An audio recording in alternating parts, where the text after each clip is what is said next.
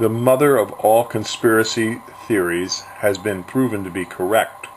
There must be aliens that visit this world from outer space.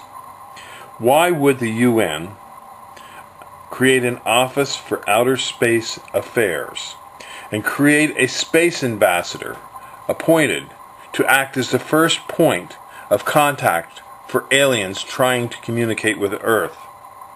Her name is Mazlan Othman.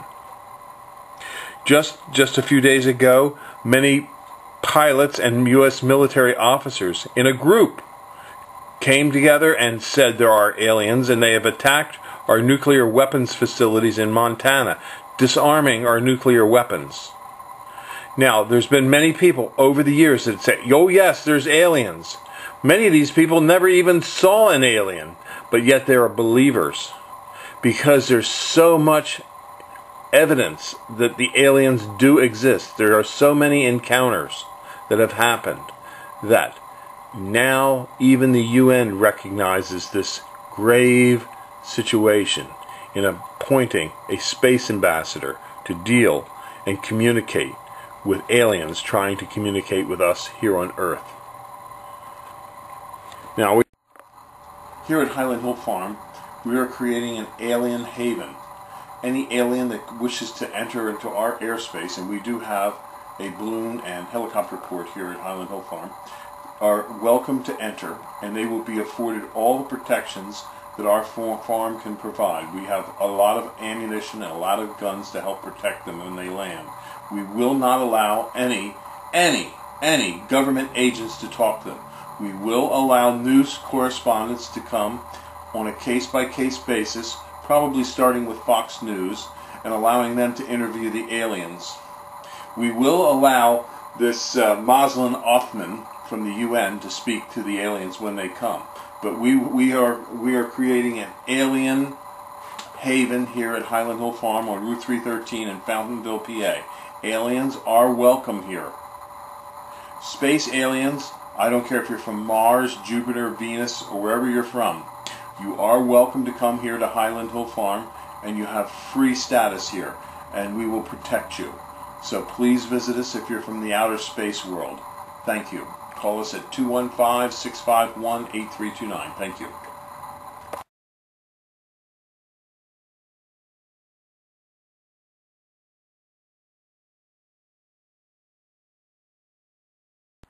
These are more deer-resistant plants here at Highland Hill Farm. This is a dwarf Alberta spruce. It is deer-resistant. This is an arrowwood type viburnum. That is also deer-resistant. And of course the spruces, like the blue spruce, Norway spruces, and all the types of spruces that have a hard needle are deer-resistant as well. So give us a call at 215-651-8329 for your deer-resistant. Hello, here at Highland Hill Farm we have many types of sizes of burning bush. And this is a smaller size. This is a burning bush that's $35.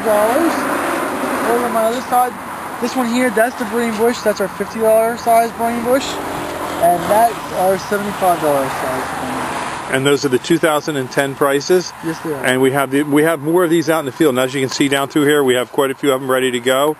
So just give us a call if you want to pick them up, 215-651-8329, or we can deliver and plant for you. Thank you. We grow a lot of boxwoods here at Highland Hill Farm.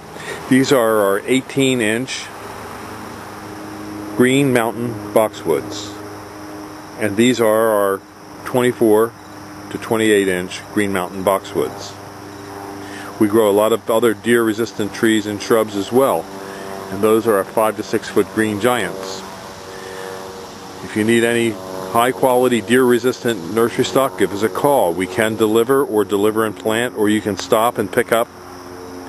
We're on Route 313 in Fountainville, PA. Just give us a call at 215-651-8329. Thank you.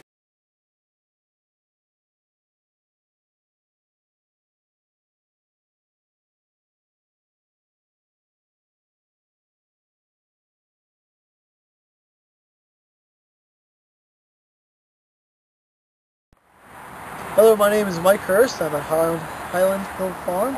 And right here we have our Niagaras that are 4 to 5 foot tall, which are really nice size.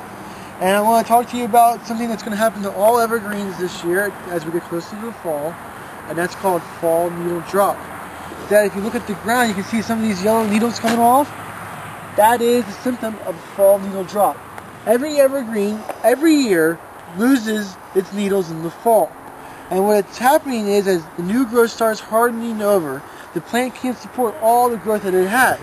So it gets rid of its interior needles, and when it gets rid of it, people can see it sometimes as being yellow.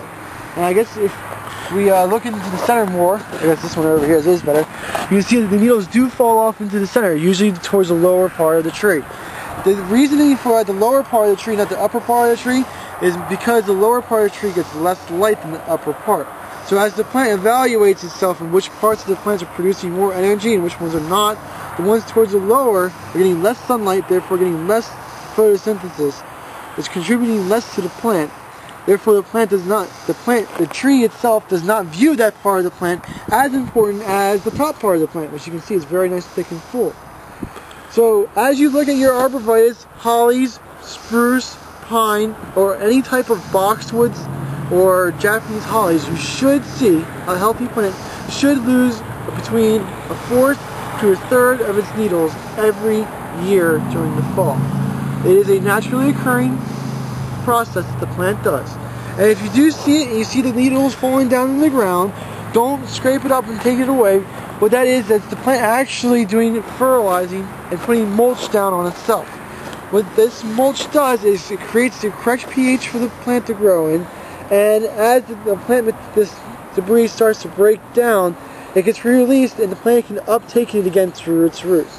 So if you just let it sit there and let it decompose on its own, it is part of the plant's natural system, and that is how healthy plants live. Okay, thank you very much, Mike. We're on Route 313 in Fountainville, PA. This is Highland Hill Farm, and we grow thousands of arborvitaes, pine trees, spruces, junipers, and we have lots of material for you to come to see at our 313 location. Give us a call at 215-651-8329. Thank you.